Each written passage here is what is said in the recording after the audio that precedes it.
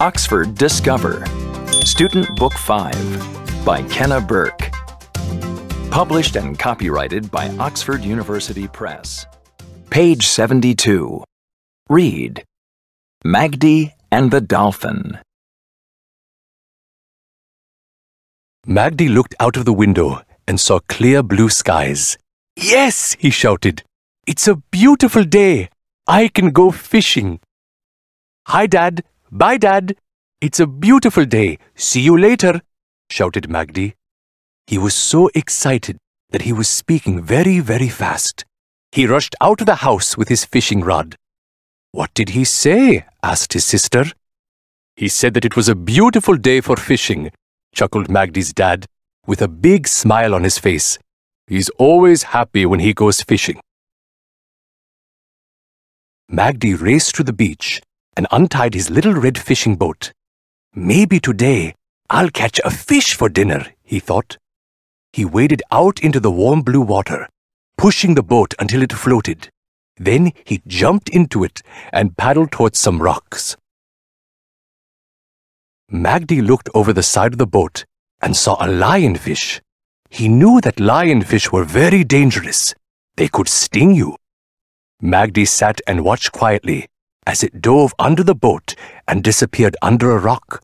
Next, he saw a parrotfish with its shiny blue, purple and green scales gliding through the water. "Parrotfish are tasty," he thought. "Maybe today I'll catch a parrotfish." Magdi put a piece of bread on the hook of his fishing rod and threw the fishing line into the water. Then he threw more bread into the water to attract the fish. Suddenly, hundreds of fish swam up to the boat. There were bright yellow fish, black and white fish that looked like zebras, fish with long noses, and big, fat pufferfish. Magdi knew all their names. He beamed with delight. "Maybe I won't catch any fish today," he thought. "They're beautiful. Maybe today I'll just watch them." Magdi pulled his paddles into the boat, turned onto his stomach to watch the fish, and fell asleep in the warm sun. Magdi woke up feeling chilly. Looking up, he saw black skies. Big waves were shaking his little red fishing boat, and it was drifting out to sea.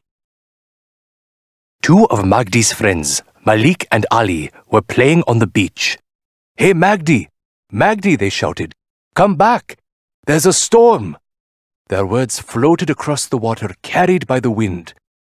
"What did you say?" Magdi yelled. "We said that there was a storm," shouted Malik and Ali. "Come back!" "Uh-oh," thought Magdi. He tried to paddle towards the beach, but the waves pushed him further away. A huge wave crashed onto his boat, throwing him into the water. "Oh no, help! Help!" Magdi cried. But just at that moment, he felt something under the water. A very big something. Then, to his surprise, he was moving through the waves at high speed, heading straight for the beach. He looked down and saw a beautiful grinning face. It was a dolphin. The dolphin splashed and jumped through the water, carrying Magdi on its back. The dolphin used its powerful tail to propel its body through the water.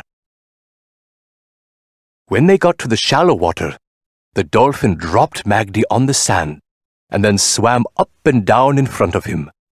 "Thank you, my friend," whispered Magdi.